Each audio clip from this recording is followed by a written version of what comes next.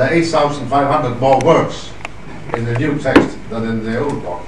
But since they had the instruction from Sarkozy to make a mini treaty, the Council was then instructed to change the font so that they have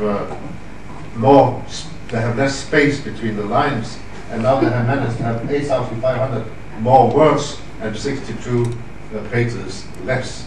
So that way we can make a mini treaty. It's not a very sympathetic way the European Council have worked in this case. They took a political decision, they made a political agreement among prime ministers that this text should not be put for referendum anywhere. Then they tried to avoid it in Ireland. They realized it was not possible because your courts in this country, they're still too independent. Congratulations to that. Because you shall know that what is published until now, what is signed by the prime ministers, is a text they had never ever read. Never. Why? Because it can't be read. This is not a treaty.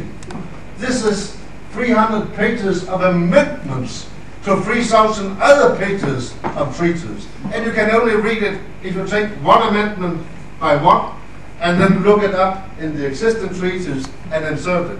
We will do that job for you so that you will have a reader-friendly edition that's possible. They have decided in the Council that it's not allowed for any institution in the European Union to print a consolidated version which can be read before it has been approved in all 27 member states. This is a decision. The European Parliament, we agreed unanimously in the Constitutional Affairs Committee that we wanted a reader-friendly edition, a consolidated version, which could be read unanimously. We will not have it, because higher powers decided we cannot have it.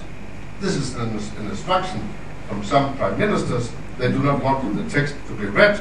The order is sign, read afterwards.